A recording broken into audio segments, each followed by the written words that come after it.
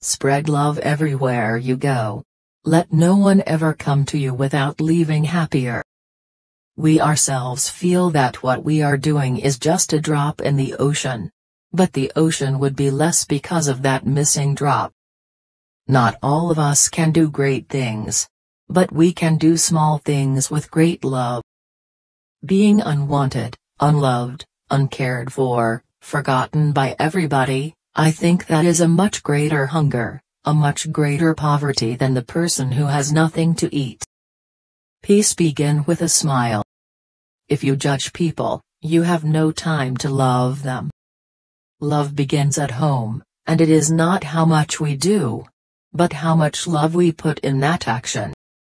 One of the greatest diseases is to be nobody to anybody. The miracle is not that we do this work, but that we are happy to do it. Be faithful in small things because it is in them that your strength lies. Every time you smile at someone, it is an action of love, a gift to that person, a beautiful thing. The hunger for love is much more difficult to remove than the hunger for bread.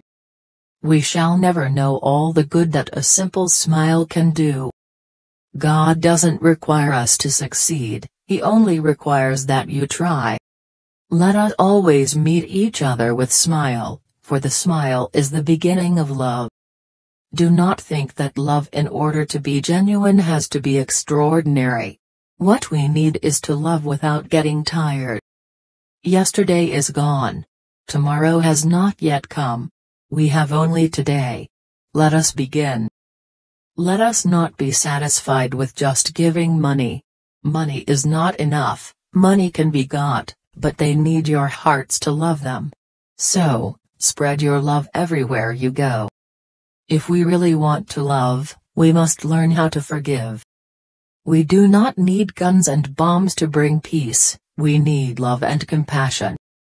Love cannot remain by itself, it has to meaning. Love has to be put into action, and that action is service. Joy is a net of love in which you can catch souls. Good works are links that form a chain of love.